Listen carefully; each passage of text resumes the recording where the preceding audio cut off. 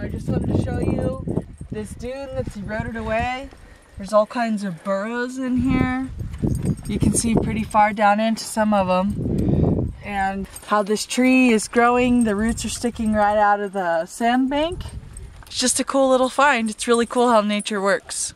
So we're out in the dunes and I found this beautiful little lizard. This is a checkered whiptail. It's just a common lizard that lives here in the desert. Just a good looking guy, and I'm just gonna let him go.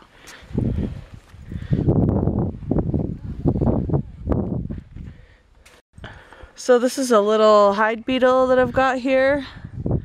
Kind of a neat looking little bug. Kind of look armor plated. And I just like them. They like to play dead when you find them, which is why they are called a hide beetle. And just think they're really cute. This is a little Vehovis, which is a small species of desert scorpion. Fairly harmless little guy. They can deliver a bite similar to a bee sting, not too harmful to humans. So I found a really neat find today. This is a tarantula hawk. It's a very beautiful bug. The wings are gold and the body is teal. These actually prey on tarantulas, and the tarantulas end up dying as the tarantula wasps reproduce. So it's kind of a vicious cycle.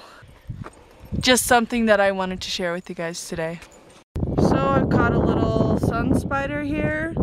These are also known as camel spiders. I don't know how well you can see it. We're losing some sun, but they are kind of a weird looking, very cool bug.